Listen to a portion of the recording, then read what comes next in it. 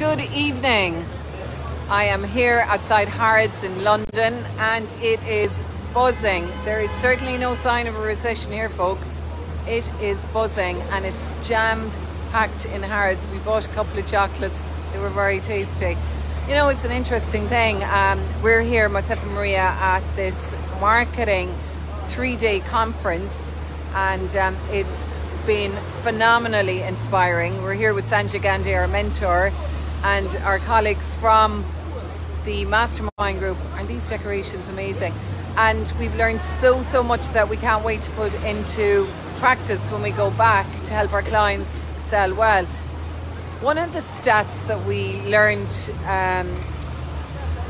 during the mastermind session before the conference was really quite interesting.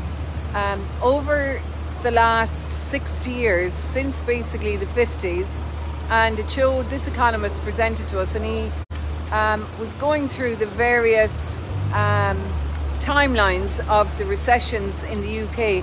And the interesting thing is that I think 8 out of 10 recessions, property prices rose by 10%. Okay, so just because there's a recession, it doesn't actually mean that prices are going to drop. So the data is there, and we'll be having a look at that data in more detail when we get back. I just thought I'd share that with you.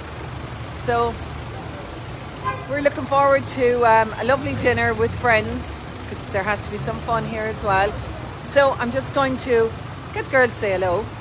Fran, hi. Maria, and we will see you soon. And as we always say, even in England, slán go fóill.